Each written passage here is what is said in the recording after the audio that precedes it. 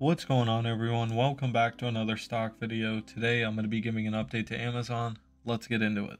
Alright guys, so there's not really a big update for Amazon. Nothing really happened. We've just been sitting up here sideways trading. And so from here, I'm going to give my predictions on what I think could happen next. Starting out with the most bullish prediction, and that would be for us to come back up and retest that 180 resistance. If we can break out of that, I think we'll get to 185. If we can break 185, I think we're going to retest our all-time high at 188.65. This would be best case scenario for Amazon. Moving on, guys, to the bearish prediction, and that would be for us to retest again down here. And if we can't find support here, I think we can get pushed all the way back down to here.